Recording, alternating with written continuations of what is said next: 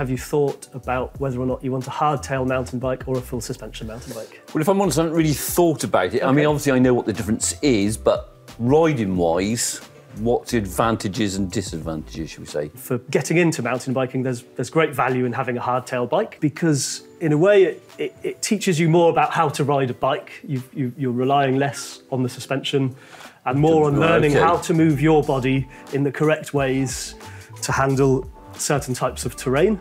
So there's a good argument to say a hardtail is the better bike to start off on your journey of mountain biking on for the first maybe year or two. Okay. To ride a hardtail will potentially give you better technique for the future of your riding career.